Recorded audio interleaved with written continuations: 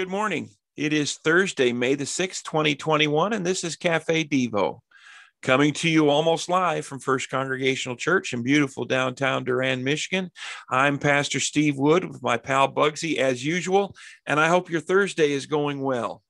We're going to be reading this morning from the book Ever Faithful, written by David Jeremiah, copyright 2018, and published by Thomas Nelson Publishing.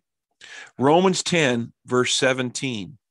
So then faith comes by hearing, and hearing by the word of God. You have no doubt had this experience.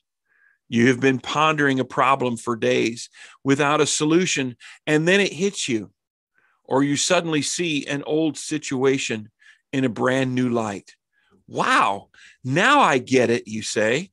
It's the kind of eureka moment that brushes away the cobwebs and pulls back the curtain and lets the light in. Those moments happen in the spiritual life as well. There's even a Greek word in the New Testament that in a way describes those eureka moments. That word is rhema. It refers to a word, thing, or message. Normally, the word of God is a translation of the word logos, a word, concept, or speech. Because the two are similar, think of the Bible as the logos of God and a particular verse as a rhema of God. In Romans 10:17, for example, Paul says that faith comes from hearing the rhema of God, or a word or message that suddenly moves you to faith.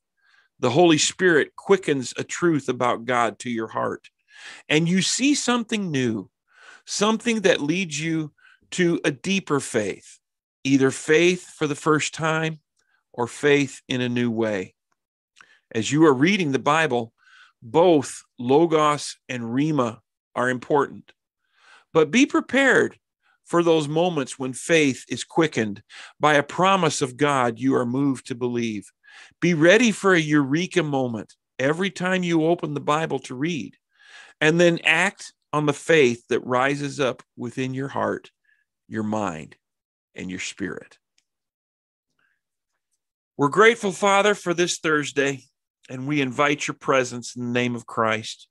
We ask you to go with us, Father. Whatever we deal with today, whatever we do, whoever we're with, may you be pleased with all that we think, all that we say, and all that we do. Guide us so that we can bring you glory and serve you well, we pray. In the name of Jesus, amen. Well, that's going to do it for us on this Thursday edition of Cafe Devo. I'm Pastor Steve Wood. I do all my own stunts, but never intentionally. God bless you, my friends. I'll see you tomorrow.